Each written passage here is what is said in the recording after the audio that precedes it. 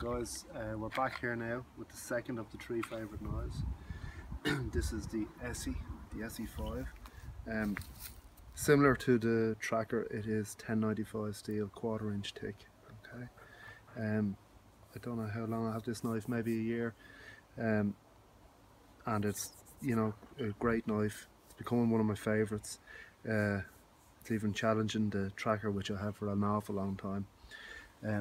Beast of a knife, really. 5-inch blade, fantastic at battening through stuff. Very tough knife. It just flies through stuff.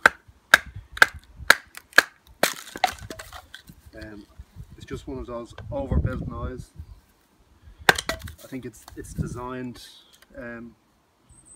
for pilots that could be downed, and they will only have a one tool option for survival. It's just incredible knife for battening. This timber here is pretty hard. It's very seasoned. There's a knot here and a twist in it. Okay, just flies through it. Absolutely super knife. It's a knife that you just want to use it. It's very strong, and it's one of those knives I'd say you can use every single day for the rest of your life and still not break it. Okay, so that's the Esee 5. Coming back to you now with our third favourite. Okay, thanks guys.